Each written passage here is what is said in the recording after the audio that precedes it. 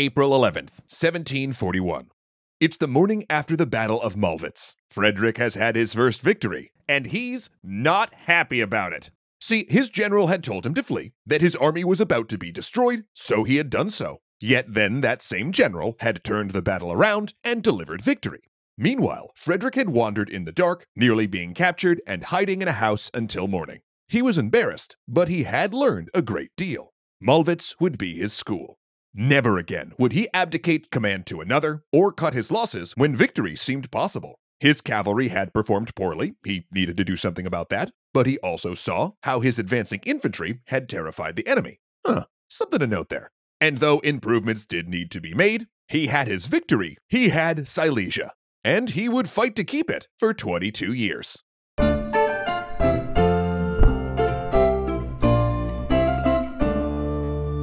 Thanks so much to Ren for being a simple and effective way to help make a difference in the climate crisis. Learn more after the episode.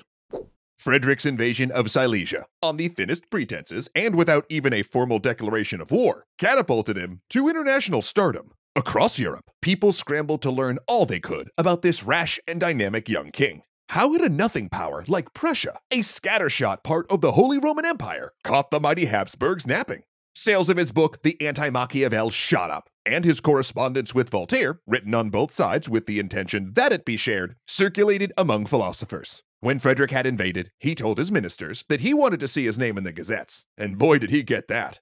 But in truth, this was not all about Frederick's enormous ego. It was also about putting Prussia on the map. When he came to the throne, Prussia was neither a fully independent kingdom nor a state in the Holy Roman Empire. It existed in the shadowland in between. The soil was sandy and poor, its territory separated, and the population only numbered 2.2 million, meaning forget a superpower like Habsburg Austria. Before the war, Prussia's biggest rival was neighboring Saxony. Yet by invading Silesia, he announced that Prussia was attempting to join the great nations of Europe. This wasn't some German state, this was a kingdom. But despite his boldness crossing the border, when he entered Silesia, most of Europe assumed Austria would crush this upstart. But then Mollwitz proved them wrong and changed everything. It exposed Austria's weakness. And if you've ever watched any of our episodes on the Siege of Vienna, or Jewish pirates, or the 30 Years' War, you'd know that about 80% of Europe at this time was spoiling to take a swing at the Habsburgs. Many in Europe, including Frederick, also fundamentally hated the idea of Maria Theresa, a woman heading one of the great powers. Not only did they not want her ruling Austria, they also wanted to break the tradition of the Habsburg line automatically being elected Holy Roman Emperor. Of course, in this case, a woman couldn't legally be elected, but Maria was pushing for her husband's election. So, sensing weakness after Mollwitz, France, Spain, Bavaria, and Saxony pounced.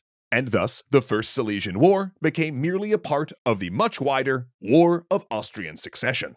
And if all of that sounds complicated, it's because it is. Sadly, we're going to have to gloss over a bunch of stuff since this is a series about Frederick and not this unbelievably convoluted war where countries change sides faster than Loki's in the MCU. But basically what you need to know is that at Mollwitz, Frederick had rung the dinner bell.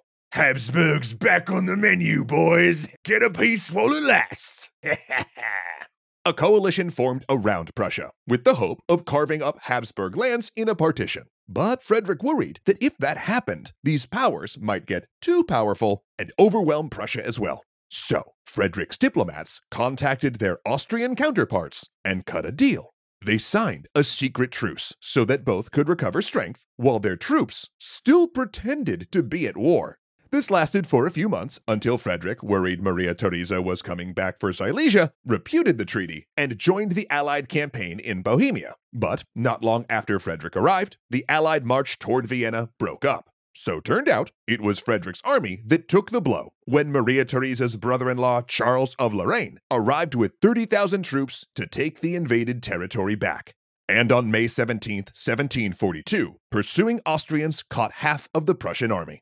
Dug in around a village to meet the Austrian attack, they were instructed to hold until the king's part of the army could arrive and take direct command. Frederick was not about to let a mere general steal his thunder again, okay? But once he arrived, it was still a confused engagement. Frederick drove off the Austrian cavalry with a mounted charge backed by artillery, but it was a dry summer day, and soon huge banks of dust obscured any vision of the battlefield. Central command broke down. Cavalry on both sides got lost, then quit the battle to pillage the enemy baggage trains. It then became a house-to-house brawl of infantry and artillery through the burning town that only ended when Frederick led a huge square of 24 battalions into the Austrian flank. Now, while technically a draw, the Austrians abandoned the field, giving Frederick the victory. Not to mention diplomatically, he also won out, for when the British pushed both parties to the negotiating table, Frederick once again was allowed to keep almost all of Silesia. 2 months later, the First Silesian War was over. Yet he knew this was a temporary peace, and that there was work to do. While the Prussian infantry was solid, the cavalry had performed poorly in both battles. So he went about restructuring and reforming his cavalry forces to be more disciplined and aggressive, so they'd serve him better when Maria Theresa came for her captured province. Oh, and she was going to. In fact, Maria Theresa had flipped the script. 2 years before, she'd been fighting alone against a major coalition, but now she'd set up a new anti-French alliance bankrolled by Britain. And with Russia and Saxony interested in joining, Frederick worried she was about to seek revenge. So then he built a rival alliance between Prussia, Bavaria, Sweden, and 2 German states, with the goal of restoring the Bavarian lands taken so far in the war. France also declared its support. Then on August 15, 1744, Frederick crossed back into Bohemia, launching the Second Silesian War, which went sideways almost immediately. The campaign depended on the French tying up Charles of Lorraine and his Austrians in the west, so he couldn't return to Bohemia. But that went out the window when King Louis XV fell ill leading the French army and Charles disengaged. Then Saxony switched sides away from France and allied with Austria, meaning Prussia now had an enemy on its border. Meanwhile, Austrian guerrilla forces hounded Frederick out of Bohemia by just savaging his supply lines. And realizing this was unattainable, he pulled back to defend Silesia. Things got worse. Austria formed a new alliance with Britain, Saxony, and the Dutch Republic, with secret plans to partition Prussia the same way the powers had tried to carve up the Habsburg lands. Then Frederick's ally, the Holy Roman Emperor, dropped dead, and his son made peace with Austria, and finally in May, Charles of Lorraine crossed the giant mountains into Lower Silesia, leading a force of 60,000 Austrian and Hungarian troops, plus their Saxon allies. Frederick knew he had to act. Battle of Hohenfriedberg, June 4th, 1745, 7 a.m. Frederick told his troops to leave their campfires burning when they performed the night march. In darkness, they'd slipped out of camp and crowded across a bridge, right past the Austrian forces, for they were not the objective. Instead, Frederick wants to hit the Saxons first and destroy them before rolling up on the rest of the Austrian forces. Oh, but they've been spotted.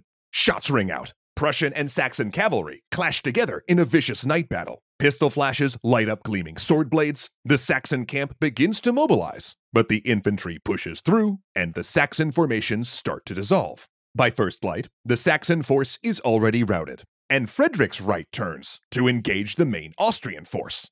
Hours of gunpowder and blood follow, and the next day, Frederick sits on his horse in the courtyard of the palace he's taken as his own.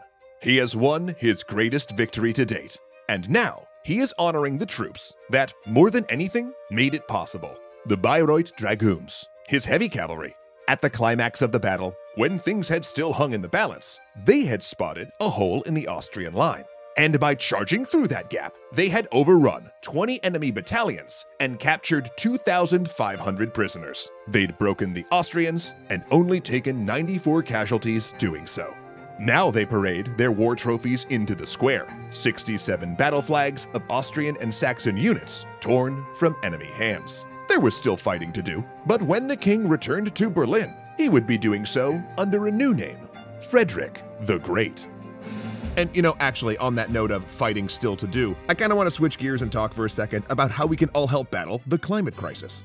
As I've looked around for some of the best practices to help out in this space, one method that kept coming up was carbon offset programs. Though I've always been super skeptical of those. I mean, sure, they can theoretically work, but their current marketplace is set up in such a way that many programs seem to be either inefficient at best or at worst, basically incentivize scams. But then we learned that our Nebula friend, Sam from Wendover, who actually made an awesome video about said skepticisms by the way, had been talking with a group called Wren, who he thinks is pretty much as good as it gets in the carbon offset market. So I wanted to learn more for myself. Turns out, Ren is a website where you can calculate your carbon footprint, then offset it by funding a diverse portfolio of carbon reduction projects. Things like tree planting, mineral weathering, rainforest protection, etc. However, again, as I've learned in the past, these sort of services are really only as good as the accuracy of their project evaluations, which is why I really like to see that one of Ren's key differentiating points is actually how focused they are on these small details, and not just at a project's inception, mind you, but also how it progresses over time, which is just really important.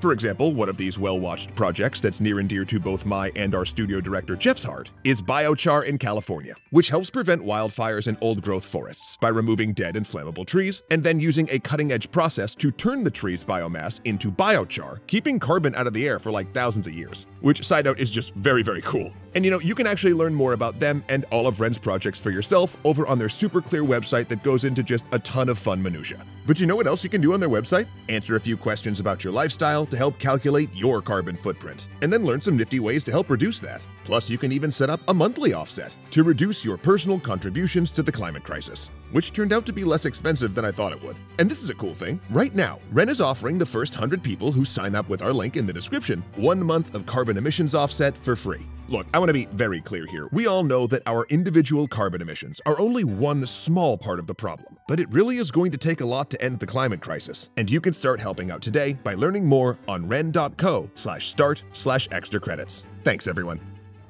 What if I told you that Ahmed Ziad Turk, Angela Valenciana, Arcalite Games, Casey Mustra, Dominic Valenciana, Joseph Blaine, Kuya Koi, and Skylar Holmes were all legendary patrons? I'm not kidding.